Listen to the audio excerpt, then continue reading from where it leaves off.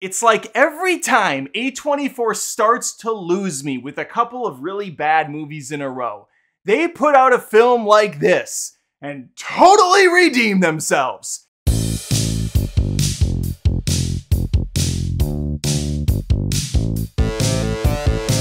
Heretic, damn good movie. Highly recommend. All right, thanks for watching. Take care, everyone. Oh, we can talk about it for a bit.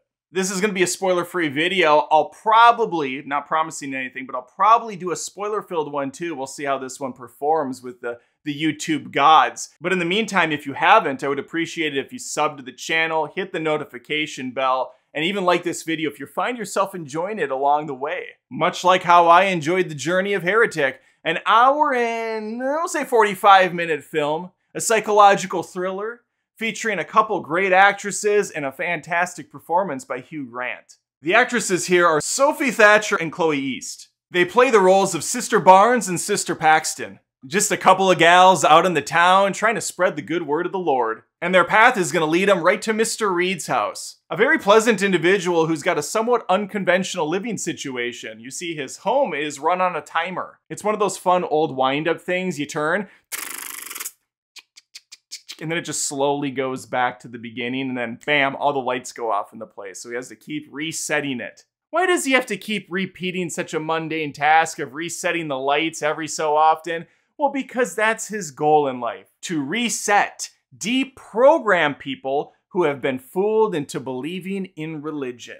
As far as the story goes, I'm gonna leave it right there because I don't want to ruin anything, and I want you to go in with fresh eyes on this one, make up your own mind. But when I really enjoy a film like I did this one, you gotta keep the mysteries intact. Hugh Grant is having a great time with this role. I was never the biggest Hugh Grant fan. I remember him being in a lot of rom-coms in the 90s and then not really hearing much from him until the last couple years where he was randomly an Oompa Loompa in Wonka, and now here as this kind of brilliant mind that brings up a lot of topics that might be hard for people to hear, both in the film and in the audience, especially if you are really big into religion and your faith is maybe a little shaky. Some of the things he proposes might make you question it. And these are the types of movies I enjoy, ones that do challenge you, ones that do make you think about things more than, oh, that explosion was cool. Now don't get me wrong, I love a good explosion.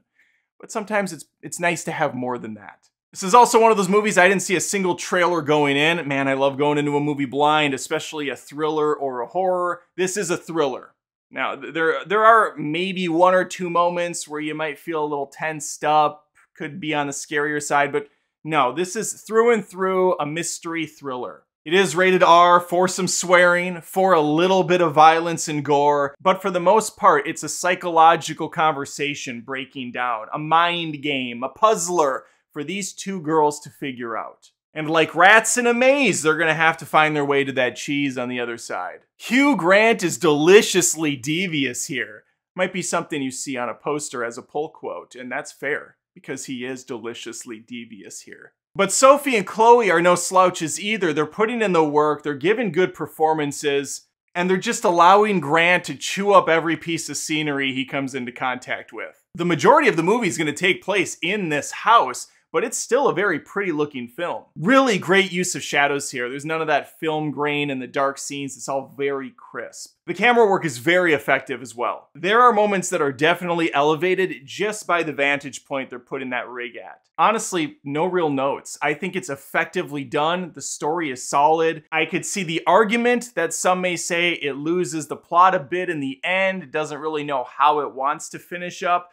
But I thought it was all very well executed. All this on top of the fact that I had a freaking terrible audience. There was like 5 or 6 people in the way back, phones constantly going up in the air like a rave is happening. They're talking loudly for the first 15 minutes until the gentleman directly behind me turns and says, "Shut the fuck up!" At which point, they did no such thing.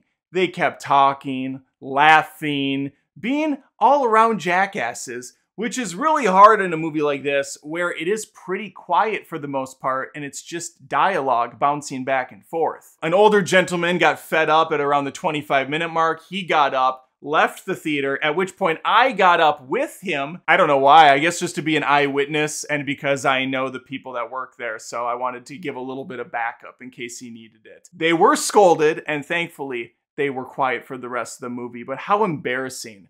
These weren't teenagers, these weren't children, these were grown-ass adults that could not stop themselves from loudly talking. But even with all of that happening, I was still fully invested in the movie. And that screams volumes louder than the dipshits in the back. All right, those are my thoughts. Even though the people in the back hereticked me off, I still really love the movie and would love to hear your thoughts. Have you seen it yet? Are you now planning on going? Pop them in the comments below. Please, again, think of liking and subbing to the channel. I post lots of movie reviews every week. Would love to have you on board. If you really appreciate what I'm doing and you want to give back for the holidays, think about becoming a patron at patreon.com/AdamDoesMovies. There are a bunch of exclusives every month, and there's already over 300 videos in the library for you to just kind of go through. There's a lot of really good stuff there. I promise you that. All right, hopefully I catch you next time. Take care.